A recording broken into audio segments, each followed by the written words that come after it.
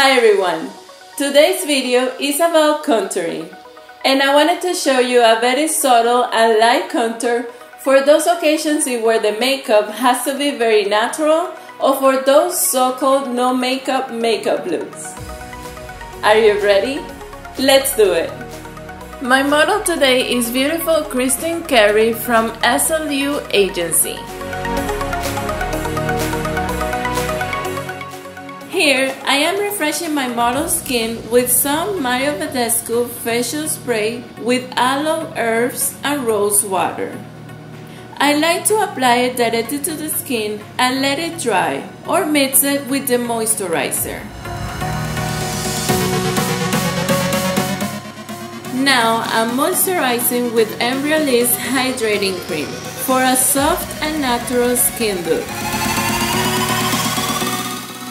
I'm going to be correcting with Makeup Forever's 11 Foundation Palette, mixed with a little bit of green from the 12 Flash Color Case.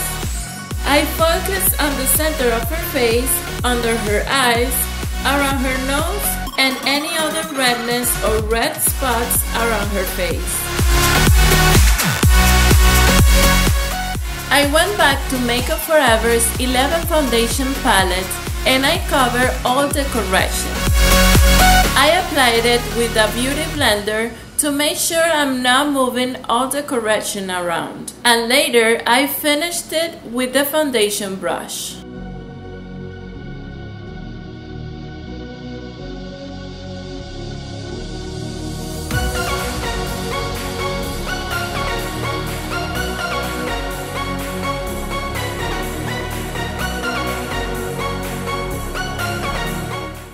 As concealer, I used Kevyn Aucoin's The Essential Skin Enhancer.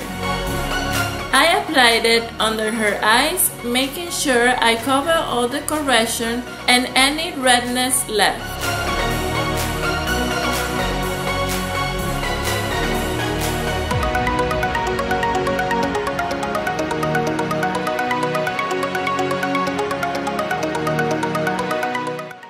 Now with Makeup Forever's Ultra HD Stick Foundation, I did the contour.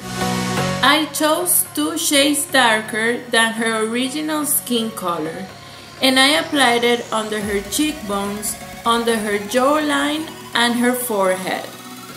Then with a foundation brush, I blended all the foundation.